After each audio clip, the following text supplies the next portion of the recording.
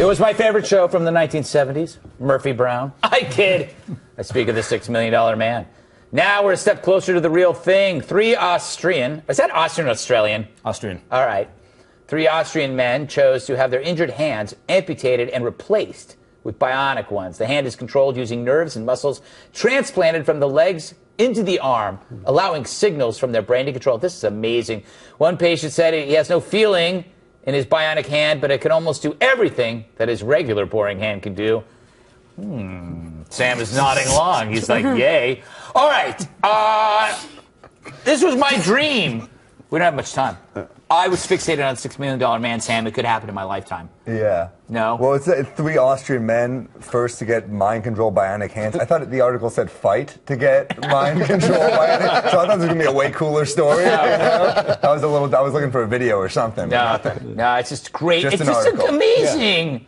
Joanne, with the bionic hand, you could hold an entire box of wine.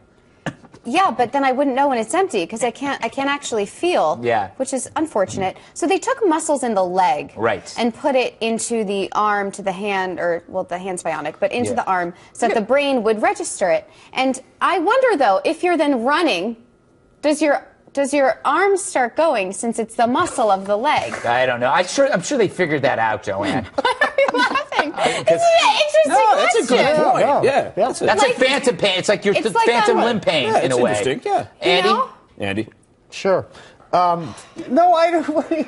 The nerve doesn't know where it's from. It's just attached. You know, like riding a bicycle? Yes, I am a that.